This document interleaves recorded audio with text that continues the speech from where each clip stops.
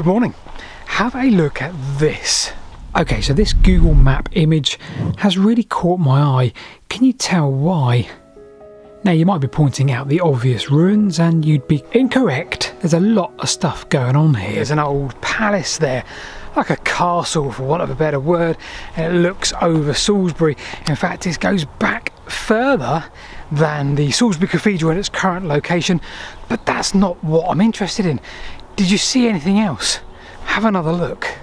So you know me, I'm more interested in the old routes, the railways, the canals, the roads. So what here has caught my eye? Okay, it is very difficult to spot, but it is there for you to see. Geographical context in my background is Salisbury. This is the Clarendon Way heading towards Winchester. Now this has piqued my interest enough. I'm walking about 2 miles from Salisbury to site to go and have a look with my own eyes. One last look before I'll give you a little bit more context. Yep, I did warn you this was a little bit tricky. If you can't see it now, you might not be able to, so I'll put you out of your misery. Right through the middle of this palace, this area, which probably goes back beyond the Normans and maybe even the Romans, there is a railway. So normally with something like that, I'd probably just go online, do some research, probably not even mention it there on after. But there's nothing online whatsoever. The Friends of the Clarendon Palace website is extremely detailed and very thorough in its 1000-year history, and not a mention of the railway.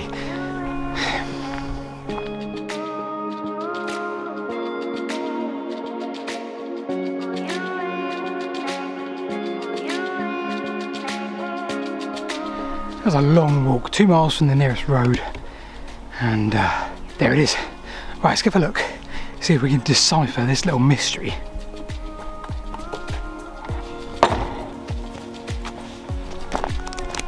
Okay, so I've just walked in the eastern gate of this huge sort of Romanesque-like site. There you'd have found a huge stable yard, probably one of the biggest in the country.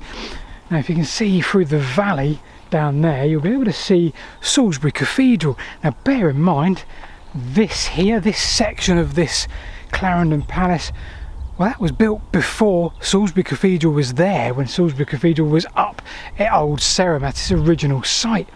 So there's the 11th century buildings here, and then those where you can see that great big wall there, well, that's 12th century. I'm not going to go on too much about that, not hugely my thing, but what is my thing is what's just sat next to that llama. Now, can you see that? Well, if you can't, that's fine. We'll go and do a little bit of llama bothering. I say llama, probably alpacas, aren't they? There are some old iron rails right there. Now, on some old pictures, they travel right down from there all the way underneath and across to there. They're obviously completely buried now, but they're very prominent here by our friend Mr. Alpaca. Are alpacas friendly? I guess so. Right, absolutely no clue, genuinely. So let's try and piece this together. Number one, the end of the rails here are up on a slight slope, only a couple of feet higher than the rest of the landscape here. And at the end, we've got what appears to be like a mound. So you're kind of thinking some kind of excavation, but then we're in the middle of a heritage site. Of huge importance, and then if we go behind that mound where the railway is, well, you've got yet more sort of rooms where they've been excavated and shaped out. That's like a spore heap there next to the end of the railway, but why? I feel like I'm close to piecing it together, but not quite. Lots of rubble there, so maybe when they did the excavations that they stuck some rails in to help move some of the rubble and the soil. That seems like a bit of a extravagant thing to do for an excavation. Those lines of the railway itself are at least 100 years old. It's like there's some quarry workings here, but there wouldn't be a quarry here, would there? What's this?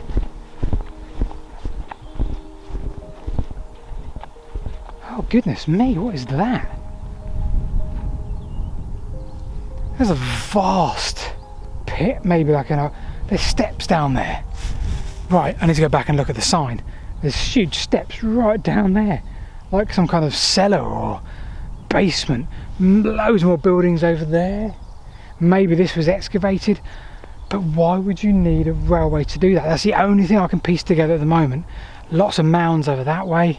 Maybe the signs will help us further.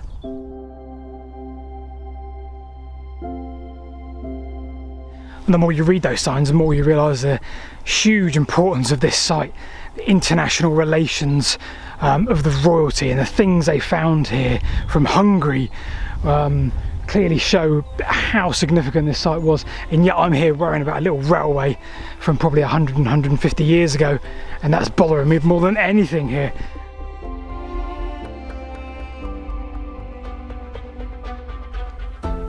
So I continued to search the site. I scoured every corner for more clues that might help.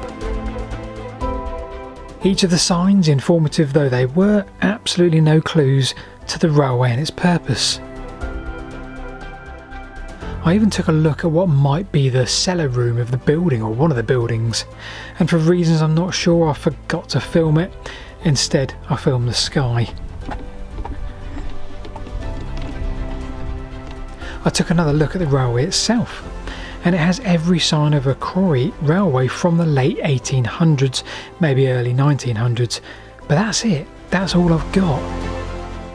Until, well, fast forward to me editing this actual video, and I get an email from a delightful group of people.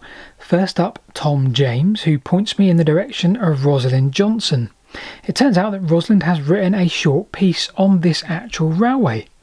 Now, I won't go into great detail here, I'll just pop the piece in the description below for you to read yourself.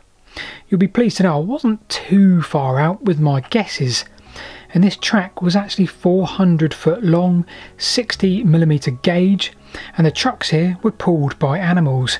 One assumes not llamas or alpacas. Have a read and then go and check out the description. Then go and check out the website of the Friends of the Clarendon Palace.